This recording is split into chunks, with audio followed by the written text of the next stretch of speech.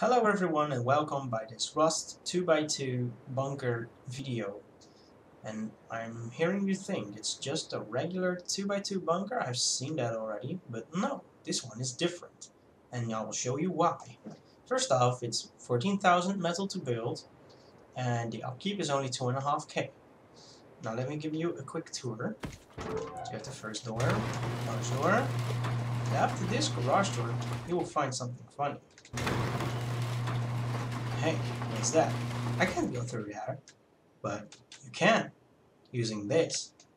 Let me show you. There we go. Easily closable, easily transportable, and you will still be able to access your base quickly. But raiders will have an issue here. They can't go through there because they don't have access. And above this door is also a wall. So to enter this base, you have to place this, and you're gonna go through and backwards. And after this door, there's your regular, 2x2, all your lit inside, safely secured. As you can see, it's only 2 walls in, 2 floors in, and it's splash protected.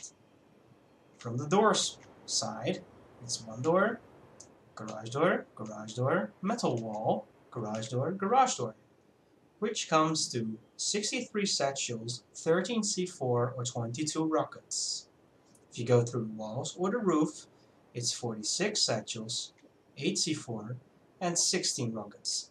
Now as you can see, this wall, this neat little trick will add the best security to your base. And if you build small or you build larger, the cost to go through the doors will increase significantly. Now I can show you how you can build this base. So you start out with your regular 2x2, but it's just gonna be a tiny bit bigger. Like that. You place the walls, just like this. And you're gonna put up your door right there. Now, in addition, you're gonna place a door here, which is gonna be the garage door. There's gonna be a wall over here, and a wall on top. Remove the lower one and place the wall. Alright, now you can wall this off. And there is your neat little entrance.